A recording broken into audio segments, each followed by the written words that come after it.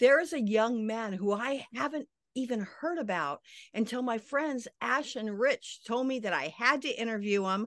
I had to hear him sing. He's going to be doing a brand new cabaret show at the Green Room 42 this Saturday night at 9:30.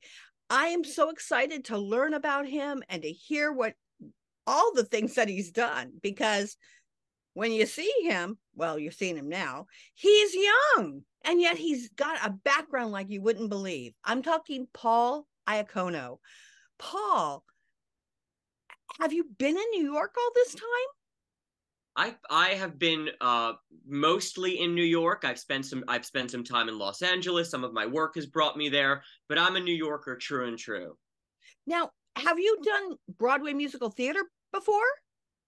So I have done musical theater since I was a kid. I did let's see, Mame with Christine Ebersole at the Paper Mill Playhouse when I was young.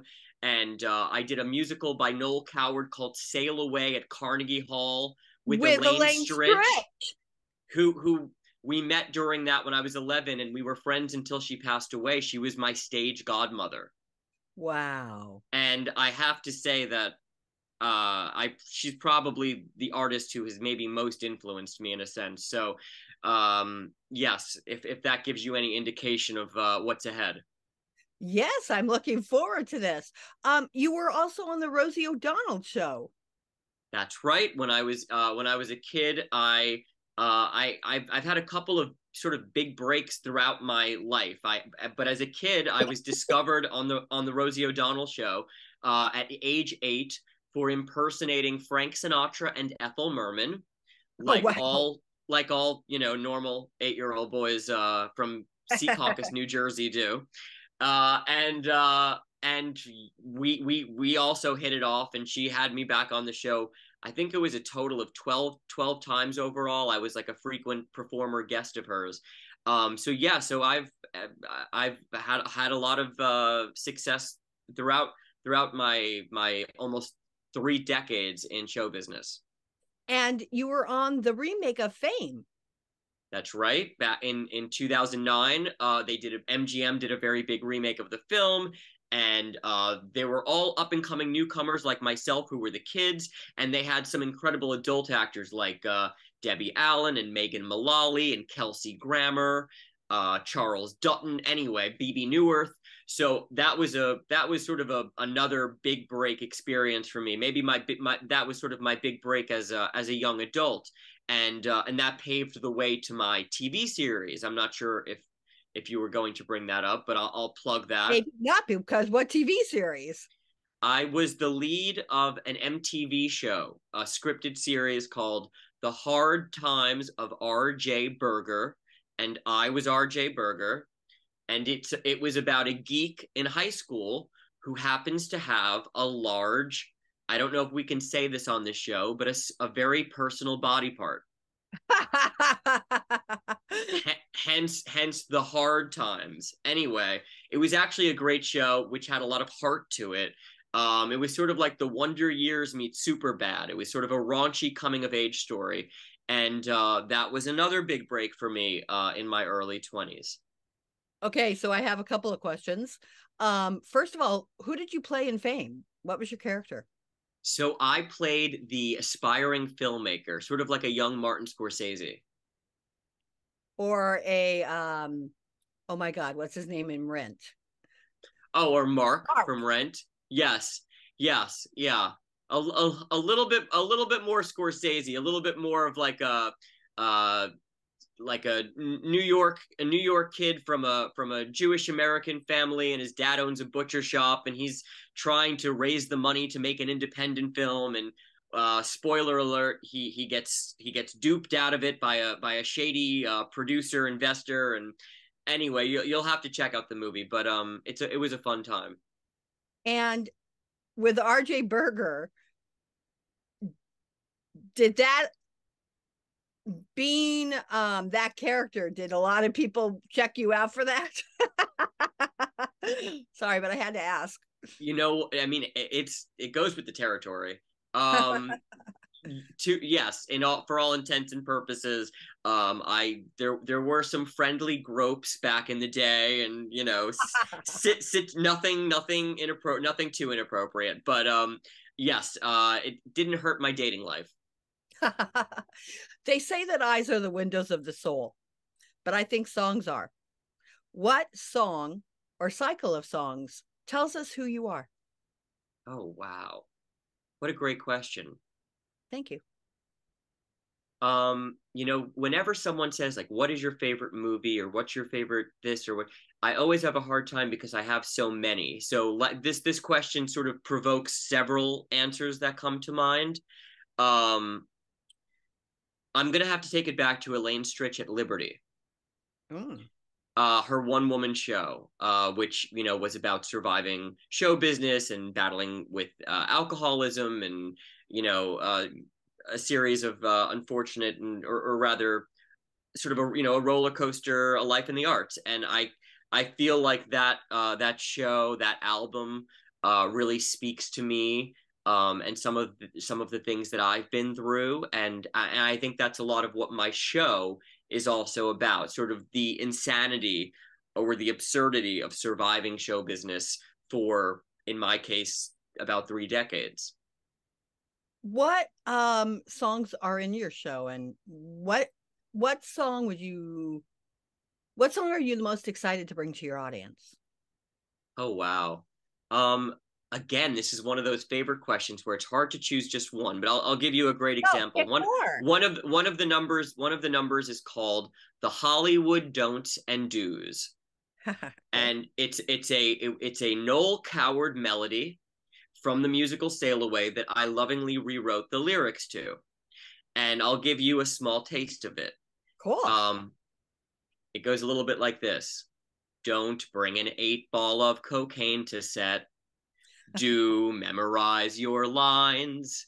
Don't screw all your co stars. Stay away from clubs and bars. Try not to break these guidelines, and so forth. So it's a sort of a cautionary tale about things to do and not do while pursuing a career in the arts. There's also some classic standards, like the great composer Harold Arlen. One of my favorite songs of his, "I Wonder What Became of Me," is a standout song in the show that I use. I interweave it with a story so that sort of goes, it's one of those talking songs. The opening number of the show is really exciting. Do you know the musical Little Me? Of course. Of course. Okay. So I rewrote Hey, the you're talking lyrics. to a girl that probably knows, and my friends will tell you this, like every musical ever written. Oh, so I'm talking to the right person. Yeah. So I don't need to give you all these little prefaces. No, I but love my audience doesn't. So yeah. That's true. So I lovingly rewrote this buoyant, joyous opening number from a musical comedy from the 1960s, by Cy Coleman and Carolyn Lee. Um, I rewrote it as, I don't know if I can say the word, but "effing me." And it's a great body little cabaret number that opens the show and sort of sets the tone for the evening. Another one is, a lot of these have off-colored names. It was a shit show, which is a beautiful, hysterical love song about a horribly dysfunctional relationship. Those are three or four of my favorites. Thus the reason the show is at 9:30. Correct. Not for the kids. What kind of shows would you like to do? Like, who would you like to take on? What roles? Oh wow, another great question. I love Tennessee Williams. Actually, you might see behind me, I have the collected volumes of him.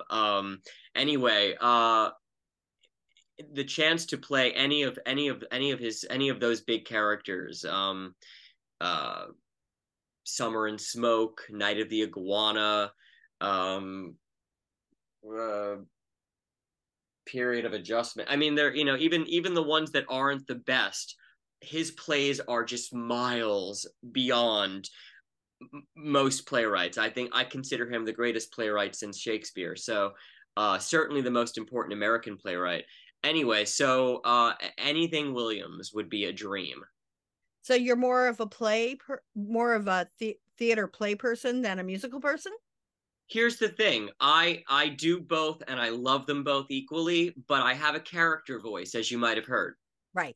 So, and so much of theater nowadays is pop and all of that, and there's a place for that. But I'm a little bit more like traditional musical theater comedy, I guess you can say. So, if the right opportunity presented itself, I would be there in a moment. But theater is a little bit more accessible for me, Got it. or rather, plays, I should say. What would you like to happen next in your career?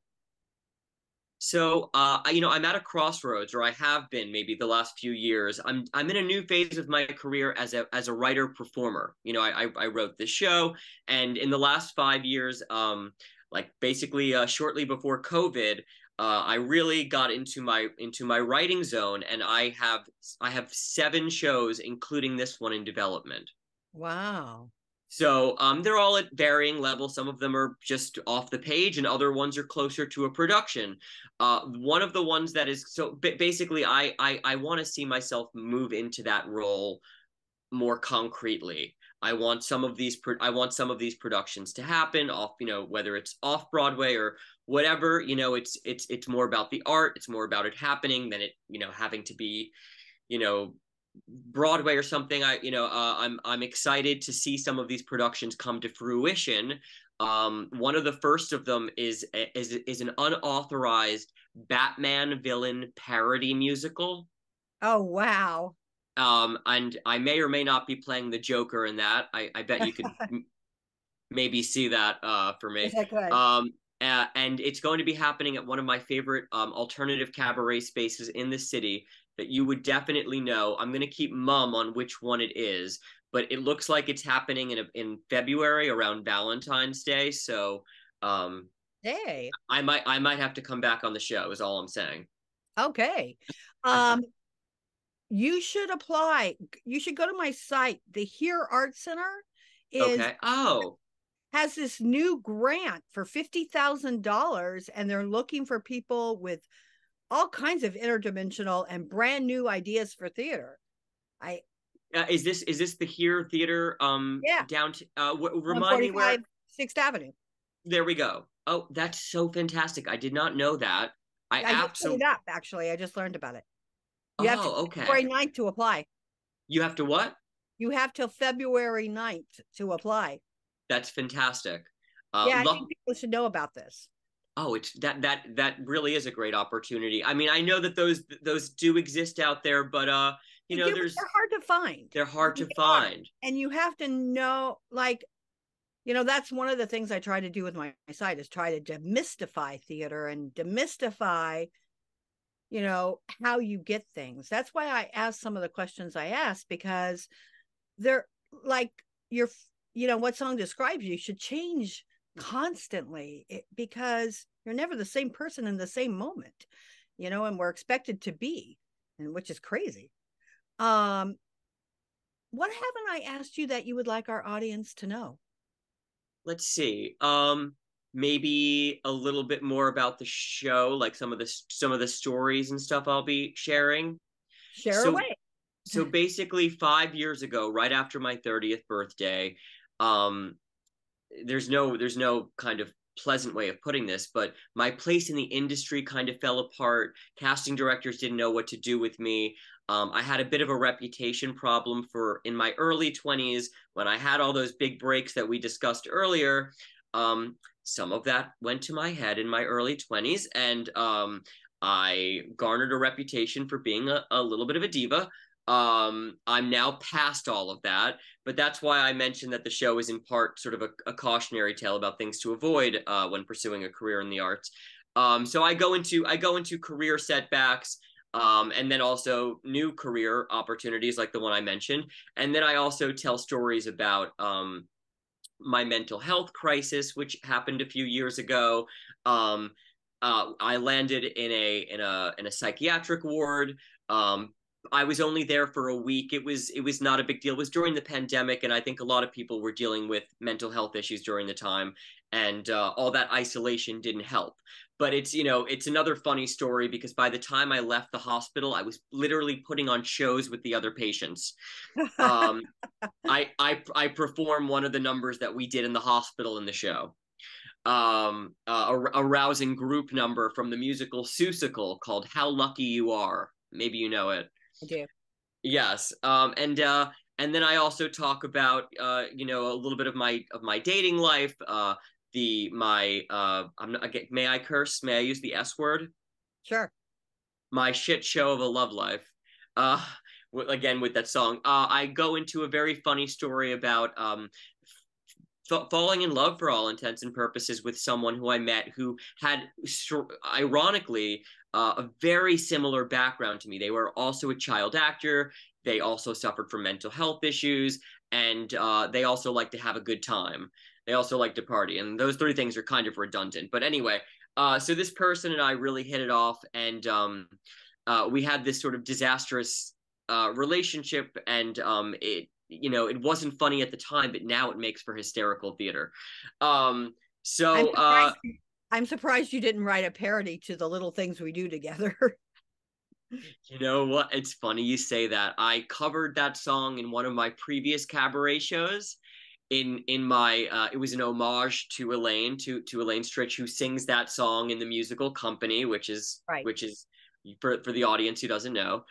So technically I've used that one already, although that very well could have been another placement for that number.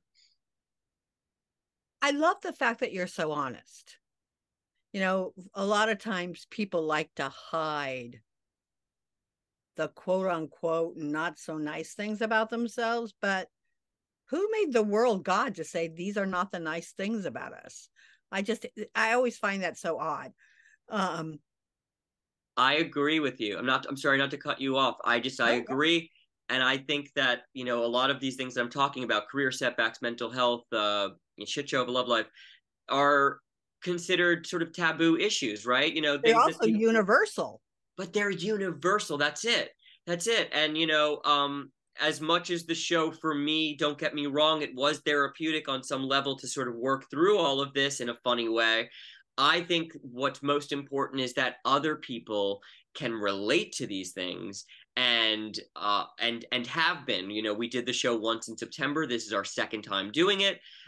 So people have already told me that the show helped them to feel better about this, that, or the other, and that's the best thing. And I agree. I think more theater should sort of push the envelope in that direction and talk about these things that are hard to talk about but so important to talk about.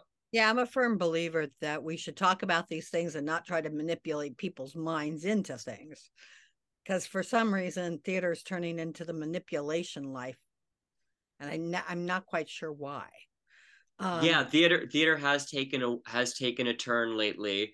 I won't elaborate too much because it's so, the political minefield of it all is oh yeah, so, but theater really, it has land. taken the landmines, right? It has taken some turns and all, but I hope that eventually it becomes about, what play is the best play and what artists are the great That'd be artists. lovely.